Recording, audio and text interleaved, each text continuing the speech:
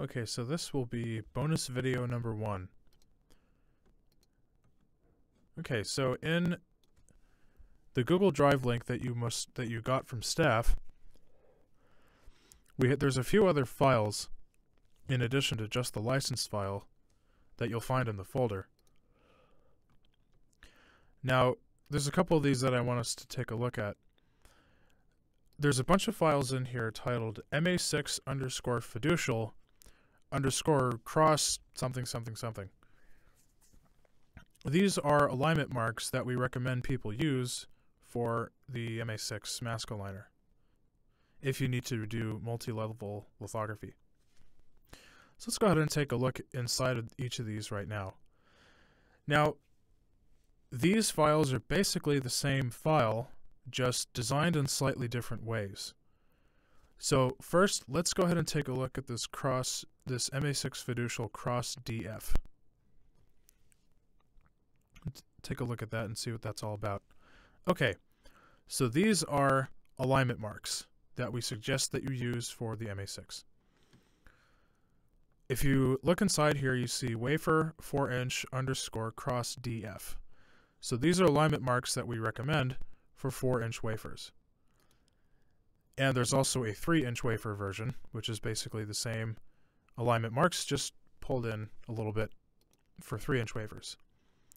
And you'll see here that there's this cell here, single cross DF. So this is an alignment. This is one of our alignment marks here. Okay, so you'll see here that we've got our pattern in 2 different layers. If I zoom in here, this is really what we want to look at. We have a cross here in the middle, and we'll call this a window around the outside of it. And let's take a look at each of these layers. So right now layer 1 is highlighted, and layer 2 is also there. I'm going to hide layer 2. Okay, so here what you're looking at is the cross in layer 1. And so the idea behind these alignment marks is that you're going to want to get the cross to show up on your wafer. Now, whether the cross should be bright field or dark field, that's for you to decide. And if you're not sure which version to use, you can always ask us staff. So if I look at this alignment mark here, this file is called cross DF, which for cross dark field. So this is the dark field version of the cross, meaning that most of the area would not end up transparent on the mask. So here, everywhere that you see that has some kind of polygon, this will end up transparent on the mask. So this would have this little cross here transparent, and then everywhere that you see black would not let the light through on the mask. So this would print a dark field cross, a cross in dark field, onto the mask. You'll also see half of some vernier marks here. I'll explain that in a moment. Okay, so in general, we're going to want... okay, sorry, technical difficulties. There we go. Okay. So in general, we're going to want to have the window in bright field basically always, because the way this works is that you get the cross to line up inside of the window. So you'll want to be able to see the cross through the window pretty much in every case. So that's a single cross. And also down here, you'll notice we have these funny looking marks here. Now these marks are referred to, this is sort of a classic alignment mark that people use for measuring alignments and how well the tool actually aligned the sample to the mask. So let's take a look at the X direction here. Basically, there's a set of these in the Y direction, which follows the exact same idea. Okay, so here you'll see that there's sort of a cutout in the second layer, and then there's also in the first layer some of these marks here. And this is designed so that if the wafer is perfectly aligned, if the alignment between the 2 layers that you've printed on your sample are perfectly aligned, these 2 alignment marks, or these 2 vernier marks here in the middle, would line up perfectly. If the wafer is shifted to the left by 1 micron, then this mark here would line up with this mark here. If the wafer shifted to the left 2 microns, this mark here would line up with this mark here, and so on and so on.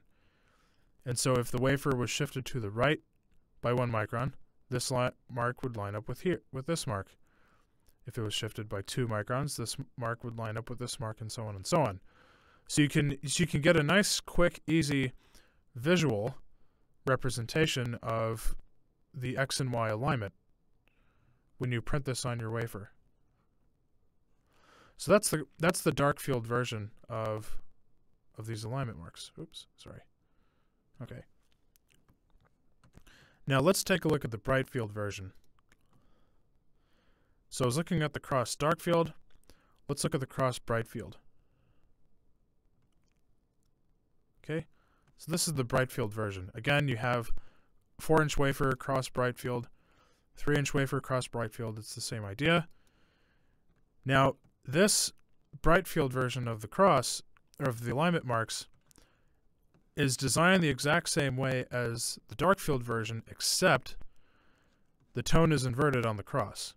So here, we would be exposing, we would have the mask to be transparent everywhere around this cross instead of only the cross. So it's the tone of, we say that the tone of that is reversed versus the other file that I showed you.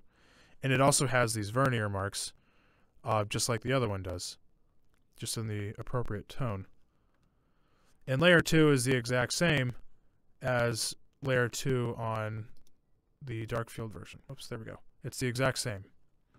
Okay? And so it's up to you in sort of thinking through your process. You have to decide which version you'd like to use, because it'll have a serious impact on your process. Okay. Now let's take a look at the small version. So we looked at cross DF, and there's also cross DF small. Let's take a look at that one. Now this is actually designed the same way as the other dark field crosses that we saw, the other dark field alignment mark file that we looked at. But you'll see that the area that we have, the area of the real estate that this is going to take up on the wafer is a lot less. These marks will be a little bit harder to find on your way, or this will be a little bit harder to find when you go to use these on the mask aligner, but they take up less space. So it's again, that's another decision that you can make. It has the verniers, it has the cross, it has everything else. It's just a small. The small version is just a smaller area versus the full version. And now we also have these two files as well, cross DF, cross BF. There's also a BSA version, stands for backside alignment. So if you're going to align an exposure, if you're going to process one side of the wafer and then flip it over and process the other side of the wafer, these alignment marks can be used for that too, or this version. You'll notice that really the main difference between this version and the other versions that we saw was that you have to put the alignment marks in a certain place. This what you're seeing is layer 0 here, this kind of red silhouette. This is actually it's just a little visual representation of the chuck, of the chuck that we have for the tool. And so these little windows here that I'm showing you here, these are the holes in the back side of the chuck that have that you can use to look through the camera. So then we can basically put these alignment marks anywhere inside of these rectangles here. Now, if you're going to do backside alignment, especially if you're going to do backside alignment, I would strongly encourage you to ask staff, because then staff, you might want a little bit of extra training on the tool from staff, and also to have us take a second look at your design to make sure that it's okay to go and that things are going to work when you actually make your masks. So that's a little bit about that. So if you're going to use these fiducials, GDS